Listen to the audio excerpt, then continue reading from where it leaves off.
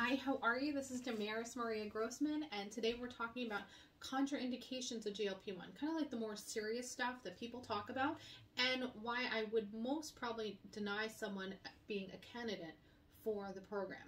So first off would be inflammation of the pancreas. They call pancreatitis.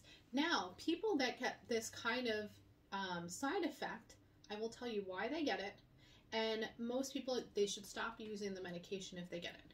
But people that get it are because, one, they're drinking, two, meaning alcohol, drinking alcohol in excess, two, they are also having severe, like a lot of fried foods and overeating in the processed foods. And why is it? Because now the body has to overwork, and the pancreas is now overworked, and it is causing an inflammatory response. So the patient is now trying to understand, well, why do I have this pancreatitis? Well, it's because your body cannot process this junk alcohol and foods and still cause you and still make you lose weight. So you're going to have some sort of side effects. There's going to be things that are going to come up. So that's big. And if it becomes severe, you're going to have to be off the medication. The next one is gallstones. So if you still have your gallbladder, the same concept is if you're eating fried foods, a lot of excess carbs, you can get issues with gallstones. And it's the same concept, is because the body needs to process this, and because it may have been slowed down, you may not have been hydrating, you're not eating the right portions, you can end up with an excess of stones, and which then can cause an inflammatory response. So that's why diet and overall eating and nutrition are a big part of the equation. This is not a one-size-fits-all, and this doesn't just go, hey, let's just do this one thing. That's why you really need to be guided by a medical professional that understands what these side effects are and how you can help yourself. So, and if someone has any previous health histories that would not make them a candidate, they wouldn't be on this medication.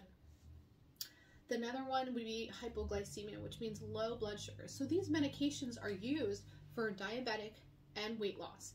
And when you look at diabetes, they always kind of call it diabesity. So diabetes and obesity, they kind of come hand in hand a lot of the time. So, but it can in turn lower your blood sugar, because that is part of its job. It will, but the main thing is you don't want it to go so low that you're feeling fatigued and dizzy. So that is one of the beginning side effects of that fatigue and dizziness, may be because you're hypoglycemic.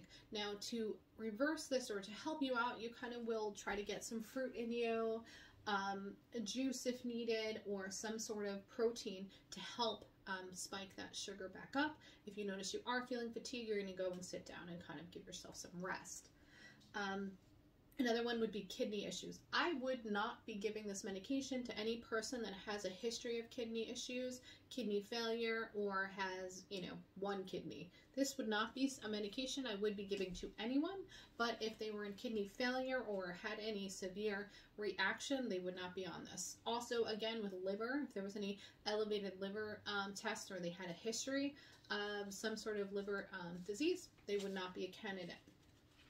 Allergic reactions. Just like any medication, there are individuals that have allergic reactions to something. Anyone can have an allergic reaction. You have to realize when you take something, it could have a rash, or you could have some more serious, like an anaphylactic, a swelling, or hives, or something of a severest nature, and obviously you can't take that medication, so that wouldn't be recommended. Some people state they have made changes in vision. I have not seen that, but it's in contraindications, so I'm talking about it. But I guess also you got to think of, it is a diabetic medication. There is some visual and blurriness for some diabetics. So maybe that person is a pre-diabetic and they may have had some history. There could have been already vascular delineation, and something could have been coming up. That could have been it. But they're saying that's a possibility, and if that was even to come up, the patient would not be on the medication. And some depression.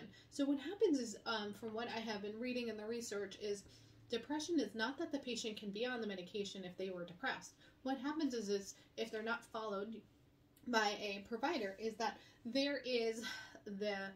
you lose your appetite. So the joy in some foods that you used to get, you may not get that joy. But that does not mean that you can't socialize and be out with your friends and your family and be out and about. That just means that you need to find other ways in your socialization to maybe lessen the amount of food that you eat, lessen the amount of alcohol that you drink, and be present with your family and friends, but not need as much. Now, and then being okay and content with the feeling of not overeating and still enjoying the moments and the times that you have.